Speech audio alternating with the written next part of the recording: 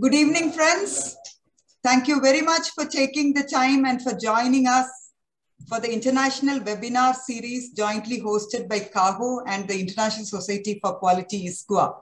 It's indeed our pleasure to welcome all of you for the webinar series, and we have an excellent speaker with us today, Dr. Henning, and to moderate the session, we have Dr. Naveen Chitkara. We introduce the moderator for the day, Dr. Naveen Chitkara.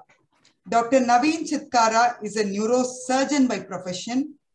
He runs his own hospital and a great friend of CAHO. He's the director of the NHS Hospital Jalandhar. He's a technology person himself, and he's been a great supporter of CAHO in promoting the journey of CAHO, quality, patient safety, and accreditation in his region. Really appreciate Dr. Naveen Chitkara for the excellent leadership he is exhibiting as a clinician towards patient safety and quality. So let me hand over to Dr. Naveen Chitkara. Over to you, sir. Thank you, Dr. Lalu, for such a nice introduction of me. But the person whom I am going to introduce is no less a champion in the international forum. The topic which he is going to speak on is something which is, I would not say burning. It is something which is the future is coming to us today. As it would be rightly said, that coming years are the times when technology is going to take over the human interface in our healthcare management of the patients. May it be administration of the hospital, or may it be the technology coming in to improve the results in the patients. So I have my privilege to introduce Professor Henning Boje Andersen, who is a Professor Emeritus for Department of Technology, Management, Economics at Technological University of Denmark. He originally has been educated in philosophy and logic from Copenhagen University in 1976. His research has focused on human factors in safety and critical domains. He had been a co-leader and primary author for recommendations to the Ministry of Health to prepare the Danish law on patient safety in 2013, which was the first national system of non-punitive mandatory reporting of medical errors. He was the first chairperson of Danish Research Network on Patient Safety and Quality, and also the chairperson for Society for Simulation and Safety in Transport. He has been a board member for Engineering Society and Risk Analysis, and his most recent work is on analyzing healthcare system resilience, ethical behavior between privacy and duty of care in telehealth, and sensor-based home monitoring, and development of framework for responsible development and use of artificial intelligence in healthcare. I think it will be a very interesting topic to hear from the master himself. So over to Professor Henning for this wonderful talk, which I'm anticipating. Thank you very much for your generous introduction, and I'm very honored to be invited to talk to you. And I now present my next slide. And today's talk is from a small, cold country in northwestern Europe. I could just mention the basic features of the Danish healthcare system. That is, it's universal coverage, tax-based financing, free and equal access, high degree of digitalization, and has a lot of problems.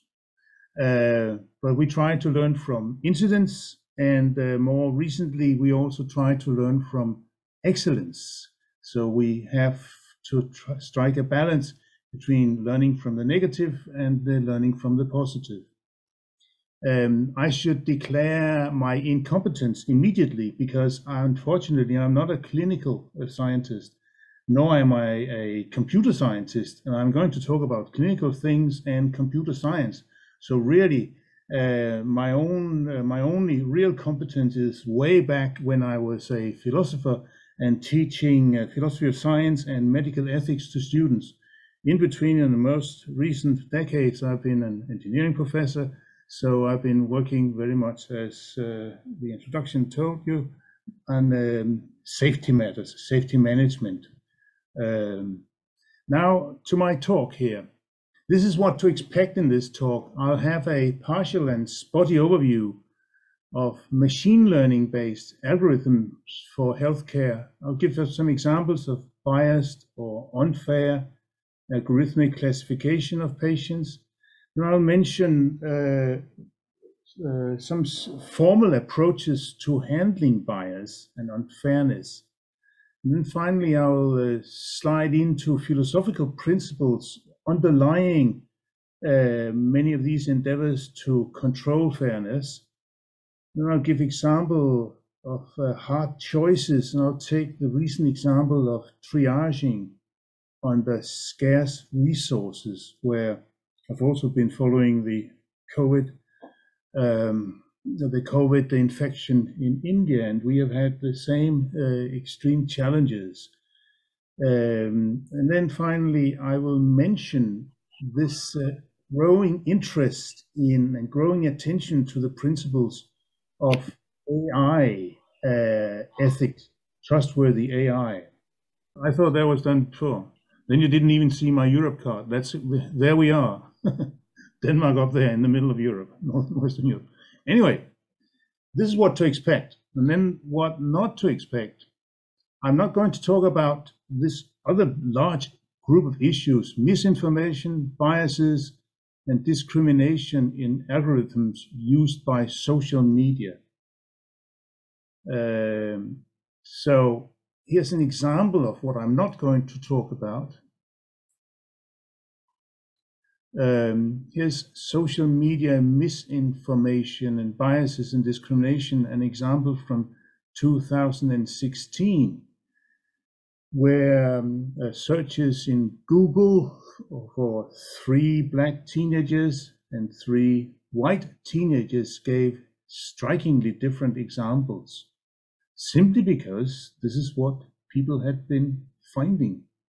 So this was, of course, an embarrassment, and this was then annulled, but we have many of these examples. However, again, I'm not going to talk about social media biases and discrimination. I want rather to go to healthcare examples.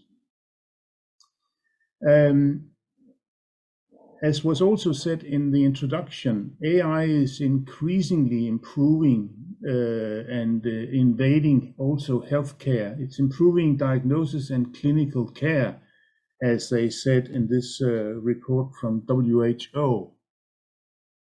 At the same time, artificial intelligence may change the practice of medicine, increasing efficiency and accuracy of diagnosis, especially in specialties that rely on imaging, such as radiology and pathology. But it's also noticed by several that algorithms can underperform when they leave their home hospital and the patient selection. Now, biased algorithms that I'm going to talk about are mainly or are exclusively classification algorithms. And here we have a number of examples that have come up in recent years, and they have all been published in, most of them have been published in high quality journals actually, and then also in the trade press. So for instance, here from Nature Medicine recently, underdiagnosis bias of artificial intelligence algorithms applied to chest radiographs in underserved patient populations. The same, World Economic Forum also has highlighted, such as also Physics World. Then there was this disturbing news about racists in the machine, where it turned out that the Google labeling gave black faces a label of being gorillas and things like that. Now, this is being addressed in many fora, for instance, also here, the Forbes forum, where I show there, for women talking about it. So there's great attention to it. And in fact, when you look up fairness in machine learning on Google Scholar, you'll find a small score of papers 5-7 years ago. but now within the last 2 years, it's almost 2,000. So it has, the attention to it has really risen. Here's a cartoon from the Danish medical daily Dagens Medicin, where it is quite easy to spot the bias. Here there is a pregnant woman and her husband sitting there, and the doctor says, "I'll just prescribe something for you. We don't know how it affects pregnancy, but it has been tested on 10,000 white males. So therefore, rest assured, you can take it."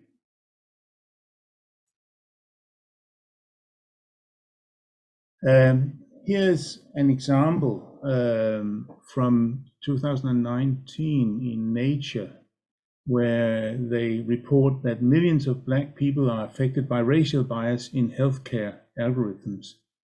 Here it turned out that people who were Black and who identified themselves as Black were generally assigned lower risk scores than equally sick white people.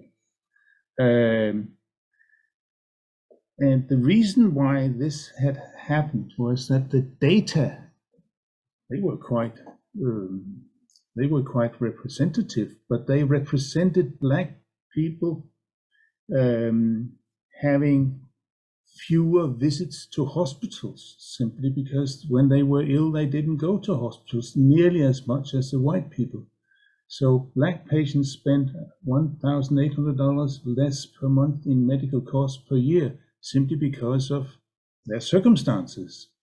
So this led to the algorithms concluding incorrectly that the Black patients must be healthier since they spend less on healthcare.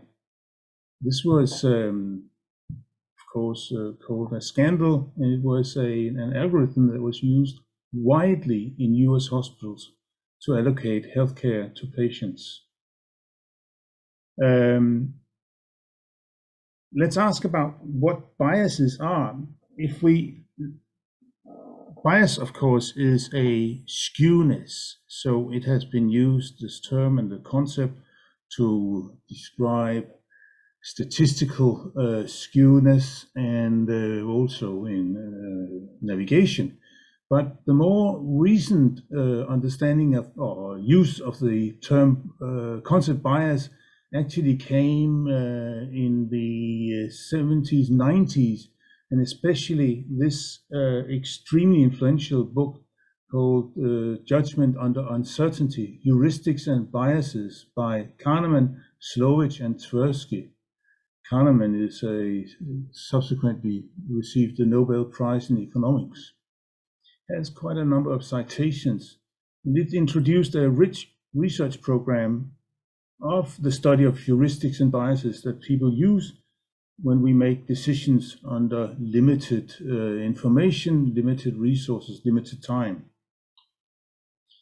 And the authors introduced a number of biases, described them. Heuristics, actually, they are.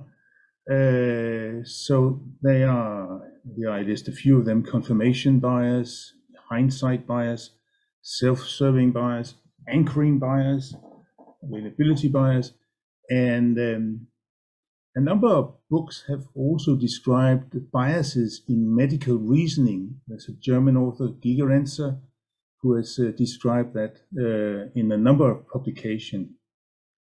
It is ironic that prejudice and discrimination actually are inevitable byproducts of heuristics and biases, namely the efficiency of human cognition. Because if we had to calculate everything in detail, we wouldn't be able to be effective. It's interesting also to see that this extremely influential, the most influential, I think, book in cognitive psychology is Kahneman's Thinking Fast and Slow, that came out about a decade ago, which also has a lot of citations. On the other hand, biases are not only, we could say, innocent cognitive ones, they're also social, conscious, and unconscious. So for instance, if we look up the definition of bias, there is inclination or prejudice for or against one person or group, especially in a way considered unfair. There's a beautiful small paper, short paper on unconscious bias by Professor Uta Fritz in London about unconscious bias in medicine, which I've just highlighted here. When we talk about the biases and discrimination, it is nearly always with respect to groups that are vulnerable or in some sense are suffering from discrimination, and or where it is I would say touchy subjects. So here we list the attributes that are often cited as requiring bias evaluation: gender, of course, ethnicity, religion, age, marital status, socioeconomic circumstances, or disability status, ability status. And actually the European Union's chapter of fundamental rights extend the protected attributes by mentioning not only gender, race, color, ethnic or social origin, genetic characteristics, also language, religion, belief, political membership, national minorities, properties, birth, disability, age, or sexual orientation. Now I'm going to talk about ways or attempts to control it formally in computer science and machine learning. I'm going to present 3 principles for achieving fairness in machine learning. The first one is called independence or demographic parity, has a lot of other names also. It really means that the proportion of each segment of a protected class, such as gender, low income, or whatever, should receive the positive outcomes at equal rate as the non-protected ones. So if we look here at the graphics I have here, we have here a score on the y-axis, then we have group A and group B being the protected attribute. And here we see that the dotted line is the threshold.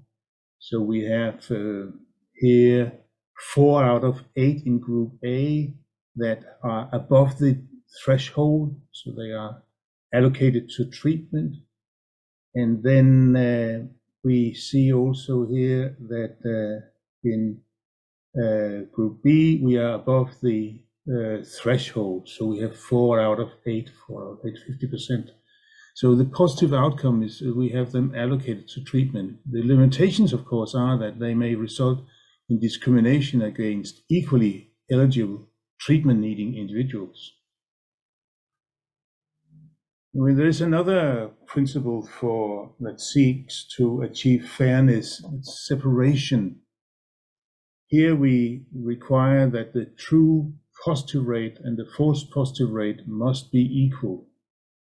That means also that the false negative rate and the true negative rates are equal. So here we have, of course, here we have the actual class, the predicted class, and then we have the usual confusion matrix: true positive above and false positive below, false negatives and true negatives. So again, patients are assigned only after score, independent of gender, age, and people with a higher survival rate are more likely to get assigned. So again, here we have a limitation that we may ignore pre-existing inequalities. Then the third principle is sufficiency. Here we require both negative and positive parity must be achieved. It's also called predictive rate parity. So example here is among all treatment allocated patients, the same proportion of qualified patients, i.e. positive parity, is achieved, while the same proportion of non-qualified patients is denied in the sensitive group. So here's we have a limitation because it ignores pre-existing inequality among candidates. I give an example here. For instance, we have in Group A 100 candidate patients and 58 are qualified, while Group B has also 100 patients but only has 2 qualified patients. Then if we use our sufficiency aligned algorithm and allocate, we only have 30, we have a scarce supply of treatment slots, so we only have 30 slots, and we allocate 30 patients to these 30 slots. Then we have secured equality of opportunity, but 29 offers are now given to Group A, while only 1 offer is given to Group B. So we ignore pre-existing inequalities. Here is a list of the different names for the 3 groups of principles for handling unfairness in machine learning, independent separation, and sufficiency. And you can see they have various names, and there. The article I took this from also has references to where it is being discussed. The paper by Barokas. Let's go and let's try and see what are the ethical principles that could be applied and that could guide us in selecting and applying criteria for handling fairness. There is a well-known book by Childress and Beecham or Beauchamp about medical ethics, and they have the 4 left ones here: beneficence, non-maleficence, autonomy, self-determination, and justice and fairness. These are the 4 principles that they have described, and it's been quoted very much. But they are not, so these are the prior traditional bioethics principles. But in addition, we must have a new principle. Here we call it explicability. It could also be transparency, or even transparency and uncertainty management. Governance, which I'm going to talk about later here. This is from Floridi and Cowles.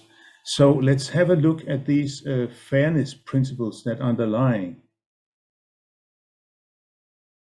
Oh, sorry. Yes, I forgot to say this. This is important. This is that the 3 principles that we now discussed: independence, sufficiency, they are and separation. They cannot be achieved simultaneously. There is something called the impossible theorem or the impossibility theorem in machine learning. No more than one of the 3 fairness metrics can be achieved at the same time. So this is an important point, and this reminds us perhaps of Kenneth Arrow, who had a similar but quite different impossibility theorem, where he proved that no clear order of preferences can be determined that gives us fair voting procedures, i.e. this is the impossibility of having an ideal voting structure. So here again we have the impossibility of having an ideal, fair, formal principle of fairness. Now I go to reviewing some main ethical principles of fairness that can guide us when we try to regulate the development and deployment of algorithms for sorting patients. There are variations of these, but I mentioned here the 4 major ones. The first one is treating like cases alike. This seems to be self-evident, and it harks back for thousands of years to the Greek philosopher Aristotle. And there's another one, which is of more recent date. It is about ensuring equal opportunity. I'm going to describe each of these in the following slides, but this is from the American philosopher John Rawls, who was perhaps the most influential philosopher in the previous century,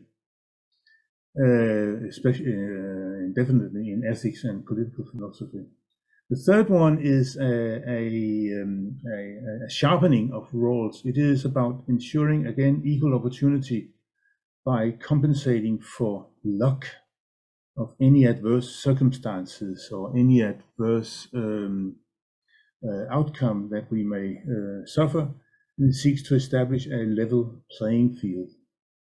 And then finally, there is this hard-nosed libertarian attitude, namely that healthcare benefits are fairly distributed if they're based on voluntary transactions. That I'm going to analyze and describe each of them. So this first principle about treating like cases alike is also called consistency. It's actually an example of what has been called supervenience principle. There can be no ethical ground for providing care to one person and not to another without there being some relevant empirical difference between them, like physical or psychological.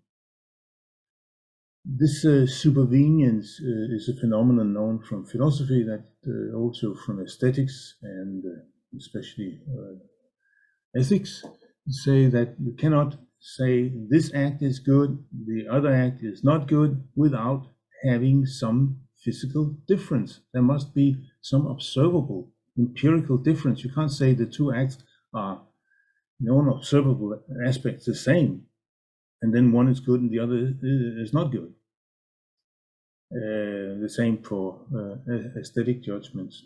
So if two persons are alike in all relevant attributes, then treating them different is simply unfair and it's inconsistent.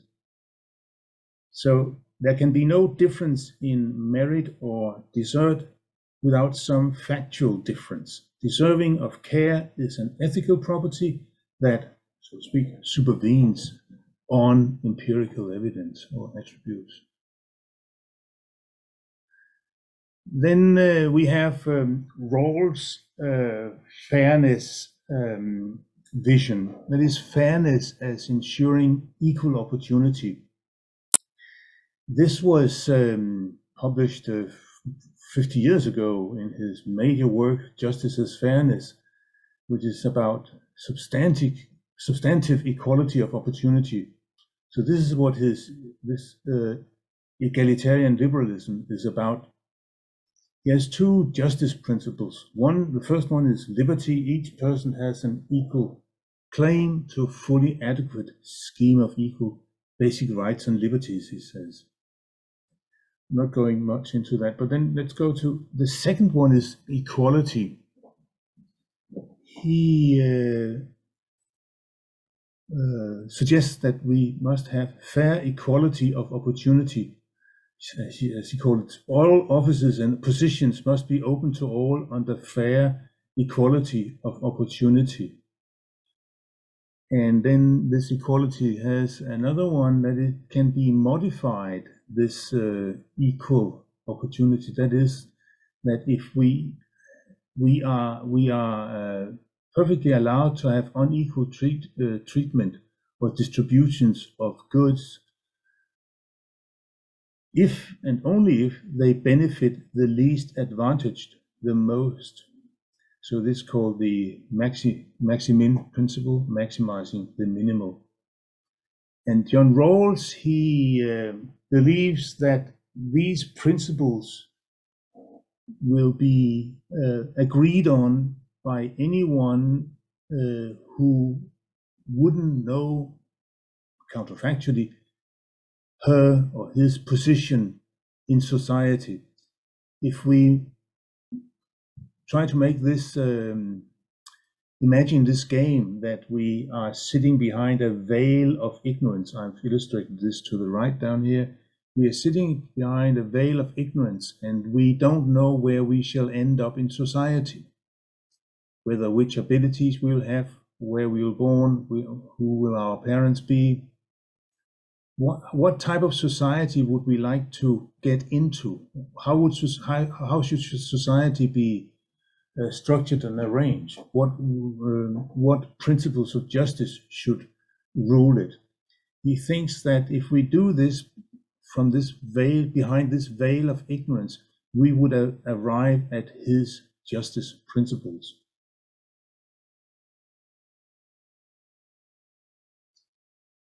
Then we have a sharpening of Rawls' position, which is fairness as equal opportunity, where we seek to compensate for any and all brute unluck of any adverse circumstances. This is also called log egalitarianism. It goes further than Rawls in seeking to compensate for differences in circumstances over which the individual has no influence at all: gender, parents' wealth, birthplace, disabilities, talents, etc. So log egalitarianism demands that people's benefits should be determined only by their choice, but not by differences in the circumstances they have no influence on. So this has also a lot of intuitive appeal. It is that if we cannot, we have no influence of these issues, then why should our access to treatment and benefits be dependent on them? Then we have a stark opposite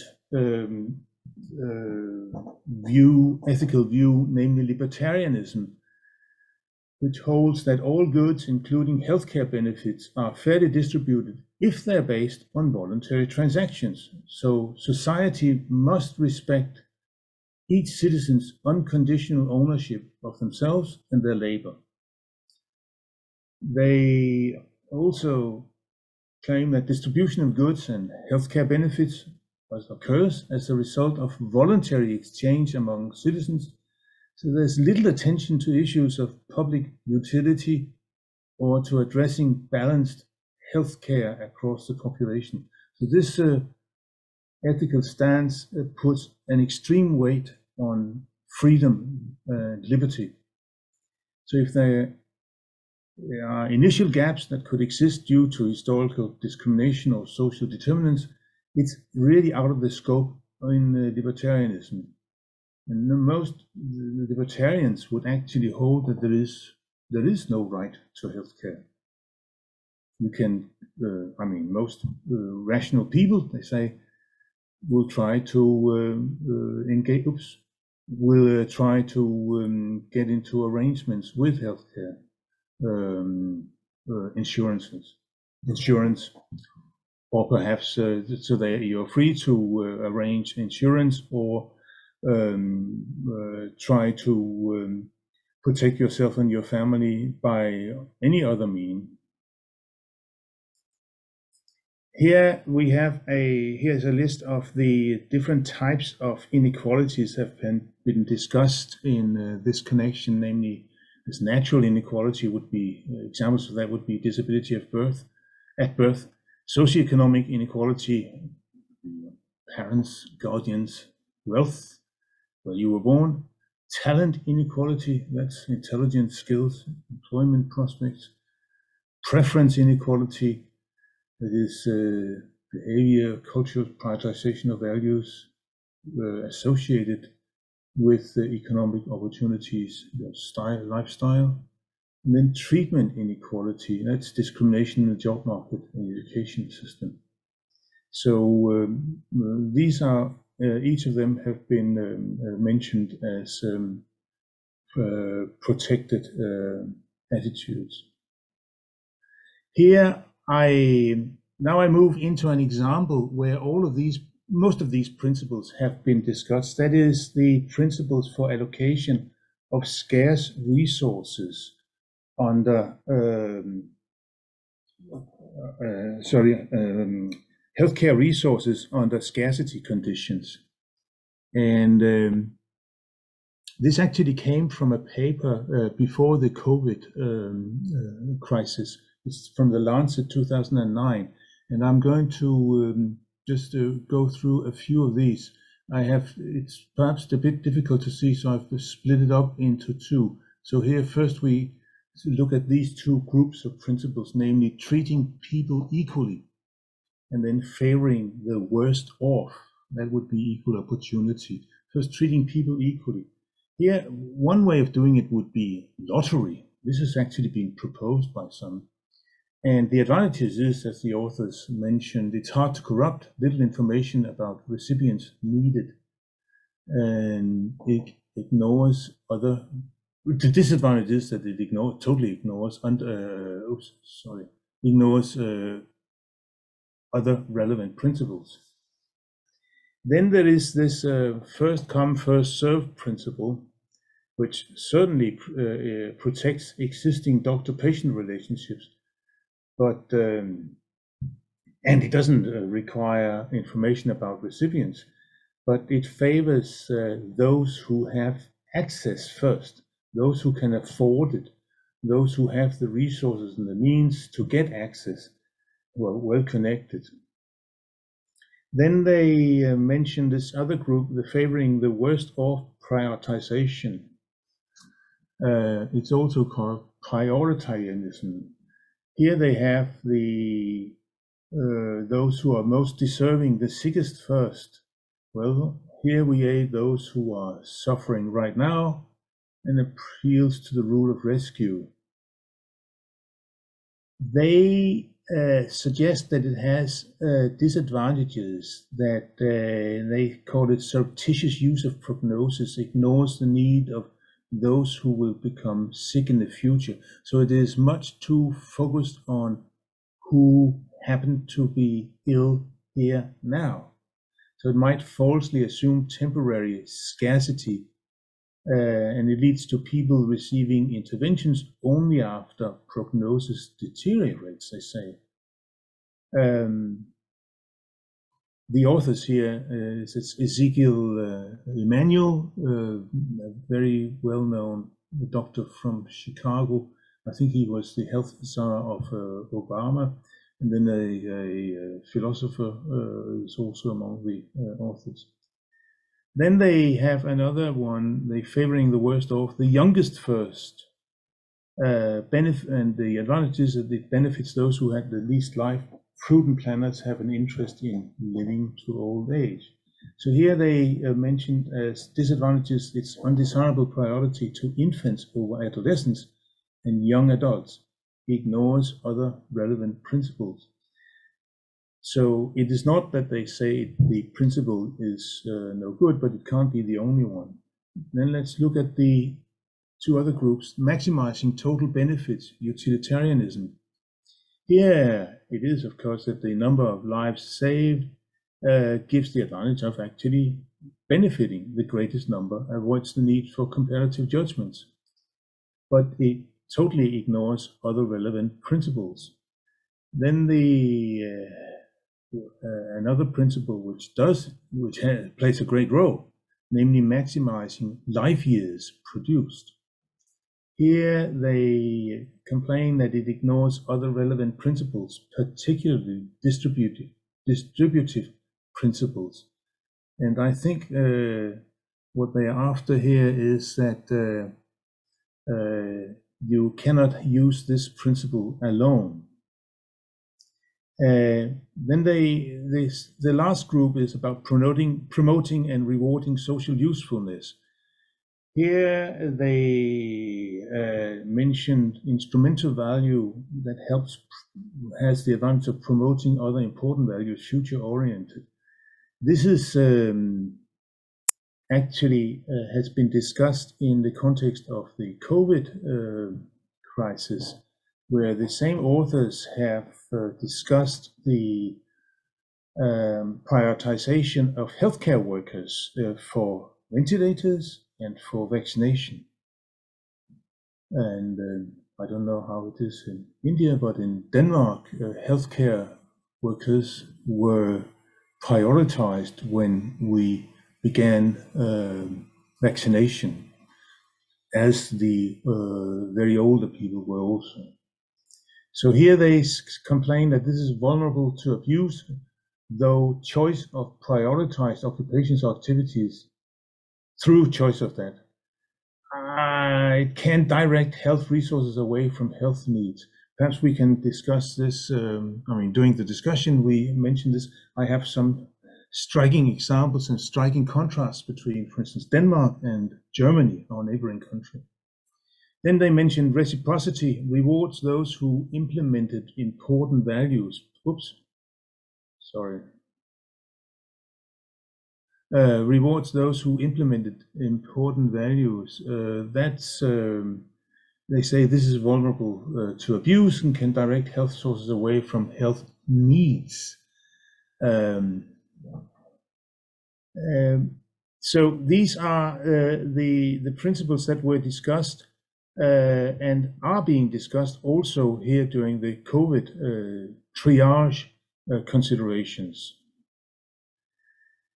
I'm now going to, as a way of summing up, mention that trustworthy AI, as it has been called, is a potential governance framework for handling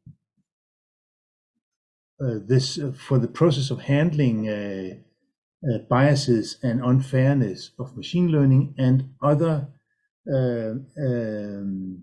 adverse effects of artificial intelligence. And there's a lot of effort being put into this.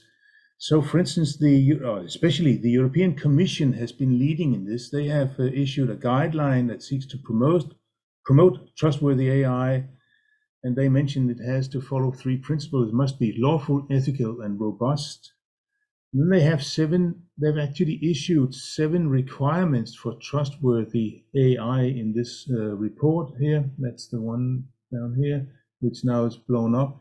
And here they have the requirement about human agency and oversight, requirement also about technical robustness, privacy and data governance, transparency, explainability, here we have it again, diversity, here again, especially about the bias and fairness, and then social and environmental well-being, and finally accountability, risk management.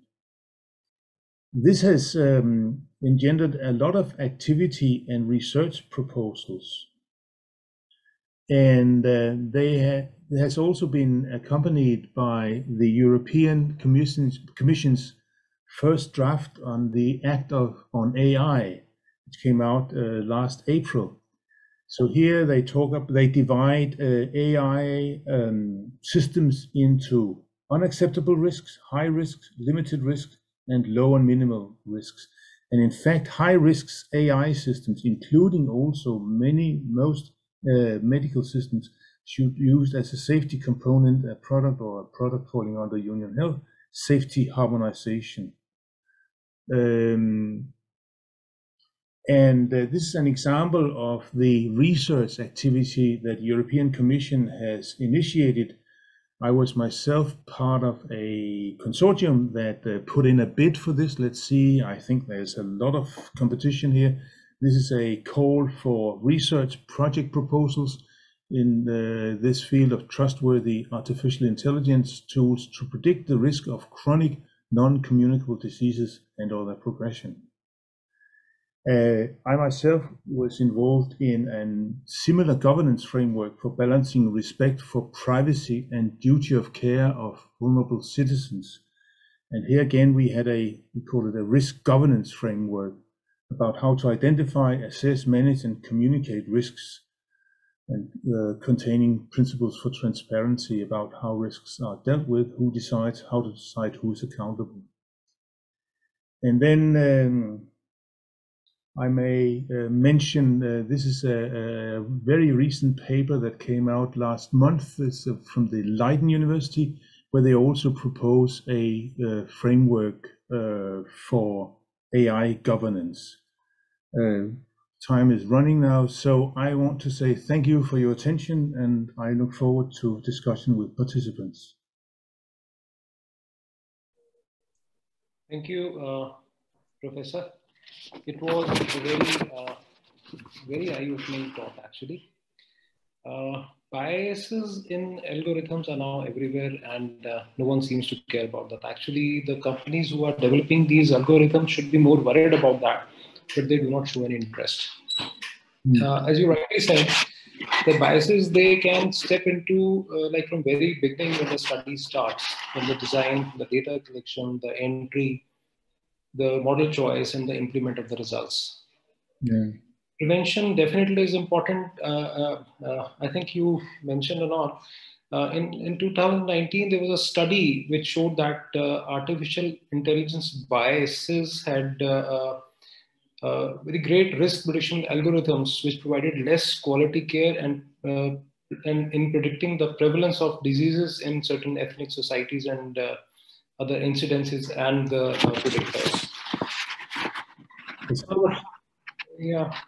So, and actually it is in the sense because the risk of algorithm bias is much more because people are often willing to trust in mathematical models because they believe that will remove the human bias, whereas it is actually going the reverse and the things are not very transparent. I'm sorry, there's something scratching.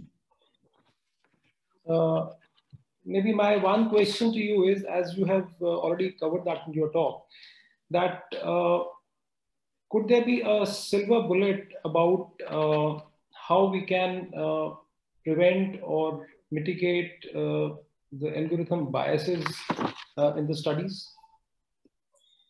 Yeah, I don't think there's a silver bullet as such. There might, but there is perhaps a silver process, and I think that's what they are suggesting in these this risk governance framework for arranging it. So, for instance, here, if I go back to this one, this is one of the, and looks very much like many of the others. This is from the Leiden group. What they talk about here, I'm showing it that we have 6 stages of machine learning or AI preparation. We have the data, and each of these stages, they are potential sources of bias and unfairness. First, of course, here in the data preparation acquisition, then we have the development of the algorithm and validation. And this is, for instance, one of the cases that was surprising to me, or maybe it isn't, but that is that the patient mix really means a lot. So you can't just transfer from one hospital to the other.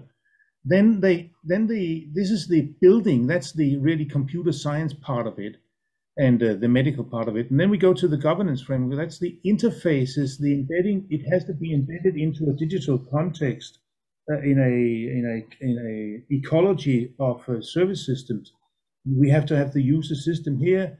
Again, we have problems of safety, privacy, confidentiality, transparency. And then we must look at this impact on stakeholder assessment, and finally we go to the implementation. So I think that if we have, first of all, we must set about what do we need to achieve and what do we have to be, what are the, I would say, what are the type of unfairness that we don't want to have our algorithm produce.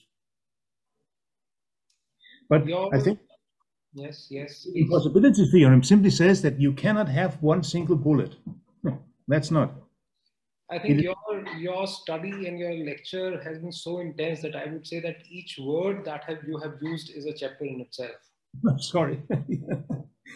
My one question is that do we have some monitoring committee or regulation or a formal legislation which can help the users guide whether there has been any bias in the algorithm or not? Yeah, that's coming up now. So I think that would be of interest to you also, because the European Union has been leading in this. Also, I don't know if you're familiar with this GDPR. That's the the regulations for privacy protection of your personal data, and the US has been much more, I would say, libertarian, really. It has, you know, the big companies have really bid in and have, delivered offers, and it's extremely inventive, very, very, very innovative. The European Union is a bit bureaucratic, but at least it tries to set up framework for regulating this. And I think it also offers businesses an opportunity, because they need assurance that they are not accountable for mishaps, scandals. I'm working with businesses, and I know that they are very, very concerned that they don't, end up on the television news or newspapers or in court. Yes. So now my next question is that, see, if I talk about artificial intelligence, we look at two aspects. One is the treatment aspects or the diagnostic aspects of use of AI in healthcare. And second is certain amount of predictive healthcare. So these biases, they are more or less true for the prediction and the analysis of those predictions, and there are no biases in the treatment or the diagnostic parts as such? Not necessarily. Sorry? I'll complete. We do lots of radiology reporting using AI. Now we are putting AI in different diagnostic tests also. Would there be certain biases in those also? Because these reports are usually validated by the clinicians themselves, but eventually over a period of time, this validation will also go off. Yeah. I didn't, it's too long time ago I read this, but I mentioned I had this one called the biases in, where was it? That was chest radiography. This has been mentioned also by our American colleagues. This is actually that dark skin actually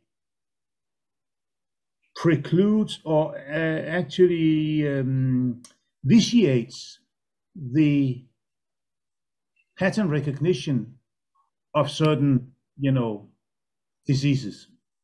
So even such a trivial thing as dark or light skin, which and certainly it must be in dermatology. Now I'm just trying to remember. So even in these areas, which I'm not very familiar with them, I'm just reading them as a journalist.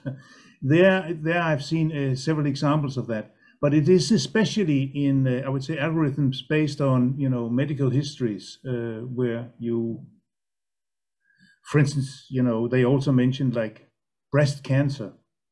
Breast cancer is mainly a women's disease, but a little less than 1% are males, and they won't be caught by algorithms because that's the risk they have is so little. So therefore, they will also be neglected. Okay, so that means evil can creep both in the diagnostics and the prediction side, and we need to be careful enough because it is just the beginning of where we can caution ourselves and take care and bend our ways to correct it. As far as I understand, yes. Thank you very much, sir.